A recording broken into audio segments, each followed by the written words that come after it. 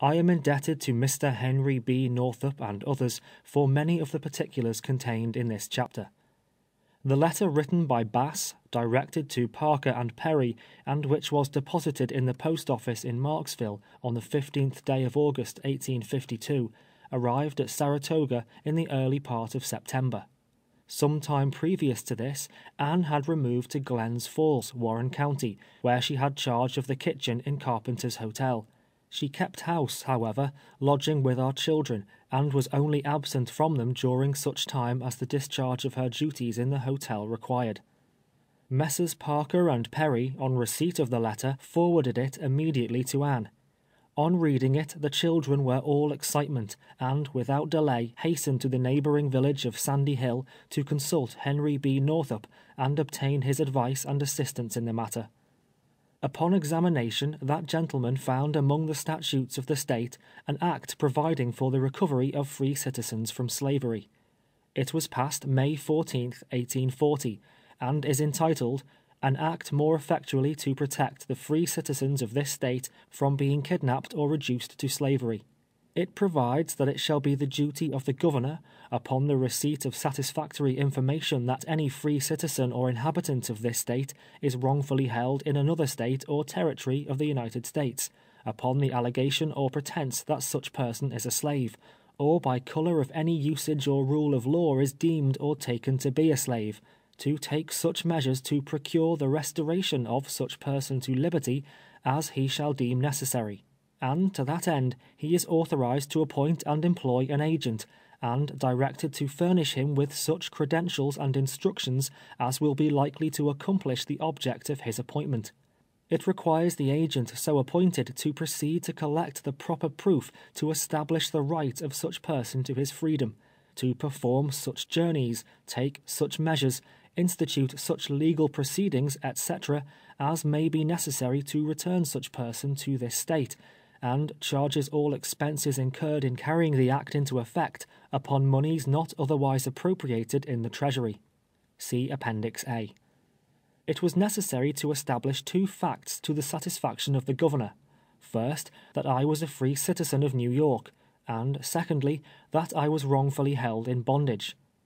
As to the first point, there was no difficulty, all the older inhabitants in the vicinity being ready to testify to it. The second point rested entirely upon the letter to Parker and Perry, written in an unknown hand, and upon the letter penned on board the brig Orleans, which, unfortunately, had been mislaid or lost. A memorial was prepared, directed to His Excellency Governor Hunt, setting forth her marriage, my departure to Washington City, the receipt of the letters, that I was a free citizen, and such other facts as were deemed important, and was signed and verified by Anne. Accompanying this memorial were several affidavits of prominent citizens of Sandy Hill and Fort Edward, corroborating fully the statements it contained, and also a request of several well-known gentlemen to the Governor that Henry B. Northup be appointed agent under the Legislative Act. On reading the memorial and affidavits, His Excellency took a lively interest in the matter, and on the 23rd day of November 1852, under the seal of the state, constituted, appointed, and employed Henry B. Northup, Esquire, an agent, with full power to effect my restoration, and to take such measures as would be most likely to accomplish it, and instructing him to proceed to Louisiana with all convenient dispatch. See Appendix B. The pressing nature of Mr. Northup's professional and political engagements delayed his departure until December. On the 14th day of that month he left Sandy Hill, and proceeded to Washington. The Honorable Pierre Soule, Senator in Congress from Louisiana, Honorable Mr. Conrad, Secretary of War, and Judge Nelson of the Supreme Court of the United States, upon hearing a statement of the facts, and examining his commission, and certified copies of the memorial and affidavits, furnished him with open letters to gentlemen in Louisiana, strongly urging their assistance in accomplishing the object of his appointment. Senator Soule especially interested himself in the matter, insisting, in forcible language, that it was the duty and interest of every planter in his state to aid in restoring me to freedom, and trusted the sentiments of honour and justice in the bosom of every citizen of the Commonwealth would enlist him at once in my behalf. Having obtained these valuable letters, Mr. Northup returned to Baltimore, and proceeded from thence to Pittsburgh. It was his original intention, under advice of friends at Washington, to go directly to New Orleans, and consult the authorities of that city. Providentially, however, on arriving at the mouth of Red River, he changed his mind. Had he continued on, he would not have met with Bass, in which case the search for me would probably have been fruitless. Taking passage on the first steamer that arrived, he pursued his journey up Red River, a sluggish, winding stream, flowing through a vast region of primitive forests and impenetrable swamps, almost wholly destitute of inhabitants. About 9 o'clock in the forenoon, January the 1st, 1853, he left the steamboat at Marksville, and proceeded directly to Marksville Courthouse, a small village 4 miles in the interior. From the fact that the letter to Messrs. Parker and Perry was postmarked at Marksville, it was supposed by him that I was in that place or its immediate vicinity. On reaching this town, he at once laid his business before the Honourable John P. Waddill, a legal gentleman of distinction, and a man of fine genius and most noble impulses. After reading the letters and documents presented him, and listening to a representation of the circumstances under which I had been carried away into captivity, Mr. Waddill at once proffered his services, and entered into the affair with great zeal and earnestness. He, in common with others of like elevated character, looked upon the kidnapper with abhorrence. The title of his fellow parishioners and clients to the property which constituted the larger proportion of their wealth not only depended upon the good faith in which slave sales were transacted, but he was a man in whose honourable heart emotions of indignation were aroused by such an instance of injustice. Marksville, although occupying a prominent position and standing out in impressive italics on the map of Louisiana, is, in fact, but a small and insignificant hamlet. Aside from the tavern, kept by a jolly and generous Boniface, the courthouse, inhabited by lawless cows and swine in the seasons of vacation, and a high gallows with its dissevered rope dangling in the air, there is little to attract the attention of the stranger. Solomon Northup was a name Mr. Waddill had never heard, but he was confident that if there was a slave bearing that appellation in Marksville or vicinity, his black boy Tom would know him. Tom was accordingly called, but in all his extensive circle of acquaintances there was no such personage. The letter to Parker and Perry was dated at Bayou Boeuf. At this place, therefore, the conclusion was, I must be sought. But here a difficulty suggested itself, of a very grave character indeed. Bayou Boeuf, at its nearest point, was 23 miles distant, and was the name applied to the section of country extending between 50 and 100 miles, on both sides of that stream. Thousands and thousands of slaves resided upon its shores, the remarkable richness and fertility of the soil having attracted thither a great number of planters. The information in the letter was so vague and indefinite as to render it difficult to conclude upon any specific course of proceeding. It was finally determined, however, as the only plan that presented any prospect of success, that Northup and the brother of Waddill, a student in the office of the latter, would repair to the bayou, and travelling up one side and down the other its whole length, inquire at each plantation for me. Mr. Waddill tendered the use of his carriage, and it was definitely arranged that they should start upon the excursion early Monday morning. It will be seen at once that this course, in all probability, would have resulted unsuccessfully. It would have been impossible for them to have gone into the fields and examine all the gangs at work. They were not aware that I was known only as Platt, and had they inquired of Epps himself, he would have stated truly that he knew nothing of Solomon Northup. The arrangement being adopted, however, there was nothing further to be done until Sunday had elapsed. The conversation between Messrs. Northup and Waddill, in the course of the afternoon, turned upon New York politics. I can scarcely comprehend the nice distinctions and shades of political parties in your state, observed Mr. Waddill. I read of soft shells and hard shells, hunkers and barn burners, woolly heads and silver greys, and am unable to understand the precise difference between them. Pray, what is it?" Mr. Northup, refilling his pipe, entered into quite an elaborate narrative of the origin of the various sections of parties, and concluded by saying there was another party in New York, known as Free Soilers or Abolitionists. "You have seen none of those in this part of the country, I presume," Mr. Northup remarked. "Never, but one," answered Waddell laughingly.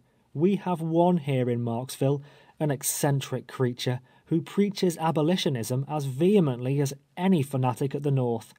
He is a generous, inoffensive man, but always maintaining the wrong side of an argument. It affords us a great deal of amusement. He is an excellent mechanic and almost indispensable in this community. He's a carpenter. His name is Bass." Some further good-natured conversation was had at the expense of Bass's peculiarities, when Waddell all at once fell into a reflective mood, and asked for the mysterious letter again. Let me see," he repeated thoughtfully to himself, running his eyes over the letter once more. "Bayou Boeuf, August 15, postmarked here. He that is writing for me. Where did Bass work last summer?" he inquired, turning suddenly to his brother. His brother was unable to inform him, but rising, left the office, and soon returned with the intelligence that Bass worked last summer somewhere on Bayou Boeuf. "He is the man," bringing down his hand emphatically on the table, "who can tell us all about Solomon Northup," exclaimed Waddell. Bass was immediately searched for, but could not be found. After some inquiry, it was ascertained he was at the landing on Red River. Procuring a conveyance, young Waddell and Northup were not long in traversing the few miles to the latter place. On their arrival, Bass was found, just on the point of leaving, to be absent a fortnight or more. After an introduction, Northup begged the privilege of speaking to him privately a moment. They walked together towards the river, when the following conversation ensued. "Mr. Bass," said Northup, "allow me to ask you if you were on Bayou Boeuf last August." "Yes, sir, I was there in August," was the reply. "Did you write a letter for a colored man at that place to some gentleman in Saratoga Springs?" "Excuse me, sir, if I say that is none of your business," answered Bass, stopping and looking his interrogator searchingly in the face. "Perhaps I am rather hasty, Mr. Bass. I beg your pardon. But I have come from the state of New York to accomplish the purpose the writer of a letter dated the 15th of August, postmarked at Marksville, had in view. Circumstances have led me to think that you are perhaps the man who wrote it. I am in search of Solomon Northup. If you know him, I beg you to inform me frankly where he is, and I assure you the source of any information you may give me shall not be divulged, if you desire it not to be." A long time Bass looked his new acquaintance steadily in the eyes, without opening his lips. He seemed to be doubting in his own mind if there was not an attempt to practice some deception upon him. Finally, he said, deliberately, "I have done nothing to be ashamed of. I am the man who wrote the letter. If you have come to rescue Solomon Northup, I am glad to see you." "When did you last see him, and where is he?" Northup inquired. "I last saw him Christmas, a week ago today. He is the slave of Edwin Epps, a planter on Bayou Boeuf, near Holmesville. He is not known as Solomon Northup. He is called Platt." The secret was out. The mystery was unraveled. Through the thick black cloud, amid whose dark and dismal shadows I had walked 12 years, broke the star that was to light me back to liberty. All mistrust and hesitation were soon thrown aside, and the two men conversed long and freely upon the subject uppermost in their thoughts.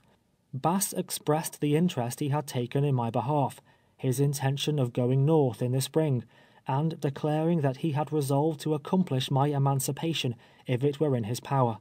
He described the commencement and progress of his acquaintance with me, and listened with eager curiosity to the account given him of my family, and the history of my early life. Before separating, he drew a map of the bayou on a strip of paper, with a piece of red chalk, showing the locality of Epps' plantation, and the road leading most directly to it. Northup and his young companion returned to Marksville, where it was determined to commence legal proceedings to test the question of my right to freedom. I was made plaintiff, Mr. Northup acting as my guardian, and Edwin Epps defendant. The process to be issued was in the nature of replevin, directed to the sheriff of the parish, commanding him to take me into custody and detain me until the decision of the court. By the time the papers were duly drawn up, it was 12 o'clock at night, too late to obtain the necessary signature of the judge, who resided some distance out of town. Further business was therefore suspended until Monday morning. Everything, apparently, was moving along swimmingly, until Sunday afternoon, when Waddill called at Northup's room to express his apprehension of difficulties they had not expected to encounter. Bass had become alarmed, and had placed his affairs in the hands of a person at the landing, communicating to him his intention of leaving the state. This person had betrayed the confidence reposed in him to a certain extent, and a rumor began to float about the town that the stranger at the hotel, who had been observed in the company of lawyer Waddill, was after one of old Epps's slaves, over on the bayou. Epps was known at Marksville, having frequent occasion to visit that place during the session of the courts, and the fear entertained by Mr. Northup's adviser was that intelligence would be conveyed to him in the night, giving him an opportunity of secreting me before the arrival of the sheriff. This apprehension had the effect of expediting matters considerably. The sheriff, who lived in one direction from the village, was requested to hold himself in readiness immediately after midnight, while the judge was informed he would be called upon at the same time. It is but justice to say that the authorities at Marksville cheerfully rendered all the assistance in their power. As soon after midnight as bail could be perfected, and the judge's signature obtained, a carriage containing Mr. Northup and the sheriff, driven by the landlord's son, rolled rapidly out of the village of Marksville on the road towards Bayou Boeuf. It was supposed that Epps would contest the issue involving my right to liberty, and it therefore suggested itself to Mr. Northup that the testimony of the sheriff, describing my first meeting with the former, might perhaps become material on the trial. It was accordingly arranged during the ride that, before I had an opportunity of speaking to Mr. Northup, the sheriff should propound to me certain questions agreed upon, such as the number and names of my children, the name of my wife before marriage, of places I knew at the North, and so forth. If my answers corresponded with the statements given him, the evidence must necessarily be considered conclusive. At length, shortly after Epps had left the field, with the consoling assurance that he would soon return and warm us, as was stated in the conclusion of the preceding chapter, they came in sight of the plantation and discovered us at work. Alighting from the carriage, and directing the driver to proceed to the great house, with instructions not to mention to anyone the object of their errand until they met again, Northup and the sheriff turned from the highway and came towards us across the cotton field. We observed them, on looking up at the carriage, one several rods in advance of the other. It was a singular and unusual thing to see white men approaching us in that manner, and especially at that early hour in the morning, and Uncle Abram and Patsy made some remarks expressive of their astonishment. Walking up to Bob, the sheriff inquired, "Where's the boy they call Platt?" "Thar he is, massa," answered Bob, pointing to me and twitching off his hat. I wondered to myself what business he could possibly have with me, and turning round, gazed at him until he had approached within a step. During my long residence on the bayou, I had become familiar with the face of every planter within many miles, but this man was an utter stranger. Certainly I had never seen him before. "Your name is Platt, is it?" he asked. "Yes, master," I responded. Pointing towards Northup, standing a few rods distant, he demanded, "Do you know that man?" I looked in the direction indicated, and as my eyes rested on his countenance, a world of images thronged my brain, a multitude of well-known faces. Anne's, and the dear children's, and my old dead father's, all the scenes and associations of childhood and youth, all the friends of other and happier days, appeared and disappeared, flitting and floating like dissolving shadows before the vision of my imagination, until at last the perfect memory of the man recurred to me, and throwing up my hands towards heaven, I exclaimed, in a voice louder than I could utter in a less exciting moment, "Henry B. Northup! Thank God! Thank God!" In an instant I comprehended the nature of his business, and felt that the hour of my deliverance was at hand. I started towards him, but the sheriff stepped before me. "Stop a moment," said he. "Have you any other name than Platt?" "Solomon Northup is my name, master," I replied. "Have you a family?" he inquired. "I had a wife and 3 children. What were your children's names?" "Elizabeth, Margaret, and Alonzo." "And your wife's name before her marriage?" "Ann Hampton." "Who married you?" "Timothy Eddy of Fort Edward." "Where does that gentleman live?" again pointing to Northup, who remained standing in the same place where I had first recognized him. "He lives in Sandy Hill, Washington County, New York," was the reply. He was proceeding to ask further questions, but I pushed past him, unable longer to restrain myself. I seized my old acquaintance by both hands. I could not speak. I could not refrain from tears. "Sol," he said at length, "I'm glad to see you." I essayed to make some answer, but emotion choked all utterance, and I was silent. The slaves, utterly confounded, stood gazing upon the scene, their opening mouths and rolling eyes indicating the utmost wonder and astonishment. For 10 years I had dwelt among them, in the field and in the cabin, borne the same hardships, partaken the same fare, mingled my griefs with theirs, participated in the same scanty joys. Nevertheless, not until this hour, the last I was to remain among them, had the remotest suspicion of my true name, or the slightest knowledge of my real history, been entertained by any one of them. Not a word was spoken for several minutes, during which time I clung fast to Northup, looking up into his face, fearful I should awake and find it all a dream. "Throw down that sack," Northup added finally. "Your cotton-picking days are over. Come with us to the man you live with." I obeyed him, and walking between him and the sheriff, we moved towards the great house. It was not until we had proceeded some distance that I had recovered my voice sufficiently to ask if my family were all living. He informed me he had seen Anne, Margaret, and Elizabeth but a short time previously, that Alonzo was also living, and all were well. My mother, however, I could never see again. As I began to recover in some measure from the sudden and great excitement which so overwhelmed me, I grew faint and weak, insomuch it was with difficulty I could walk. The sheriff took hold of my arm and assisted me, or I think I should have fallen. As we entered the yard, Epps stood by the gate, conversing with the driver. That young man, faithful to his instructions, was entirely unable to give him the least information in answer to his repeated inquiries of what was going on. By the time we reached him he was almost as much amazed and puzzled as Bob or Uncle Abram. Shaking hands with the sheriff, and receiving an introduction to Mr. Northup, he invited them into the house, ordering me, at the same time, to bring in some wood. It was some time before I succeeded in cutting an armful, having somehow unaccountably lost the power of wielding the axe with any manner of precision. When I entered with it at last, the table was strewn with papers, from one of which Northup was reading. I was probably longer than necessity required, in placing the sticks upon the fire, being particular as to the exact position of each individual one of them. I heard the words, "the said Solomon Northup," and "the deponent further says," and "free citizen of New York," repeated frequently, and from these expressions understood that the secret I had so long retained from Master and Mistress Epps was finally developing. I lingered as long as prudence permitted, and was about leaving the room, when Epps inquired, "Platt, do you know this gentleman?" "Yes, master," I replied. "I have known him as long as I can remember." "Where does he live?" "He lives in New York."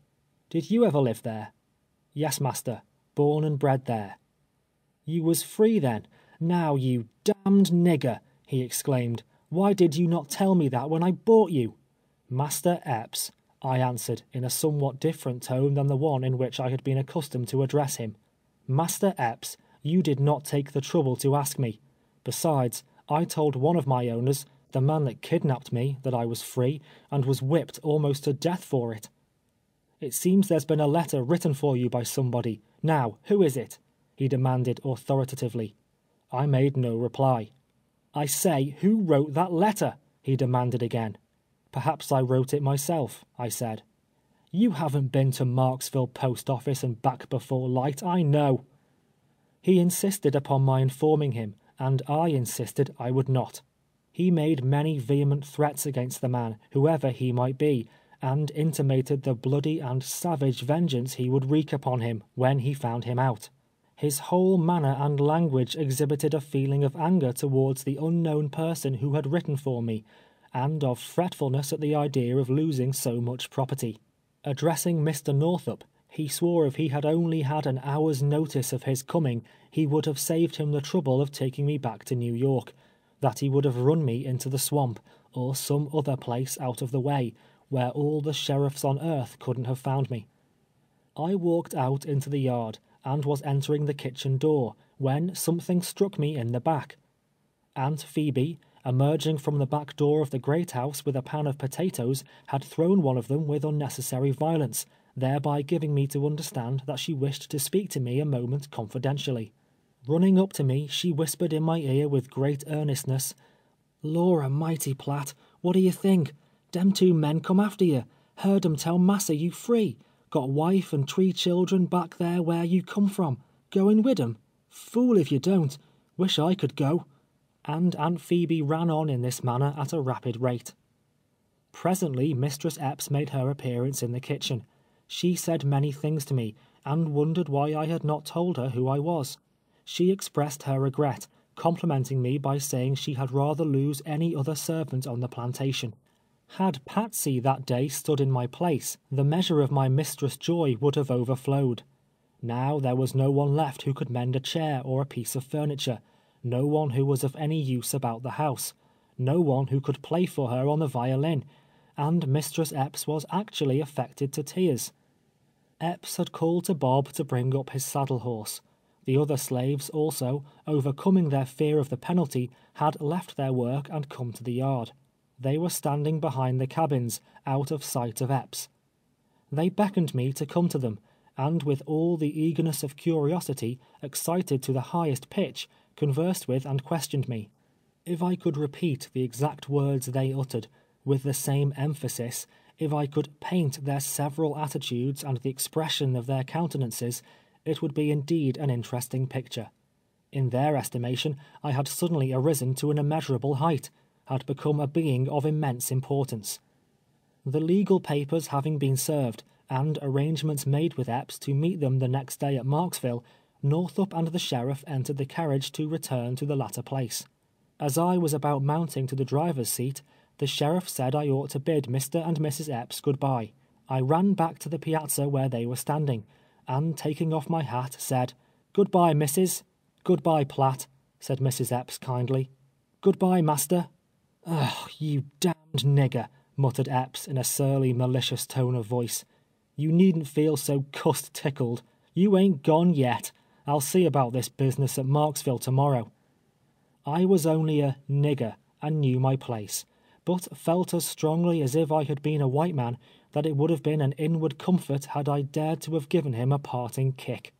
On my way back to the carriage, Patsy ran from behind a cabin and threw her arms about my neck. "Oh, Platt," she cried, tears streaming down her face, "you're going to be free.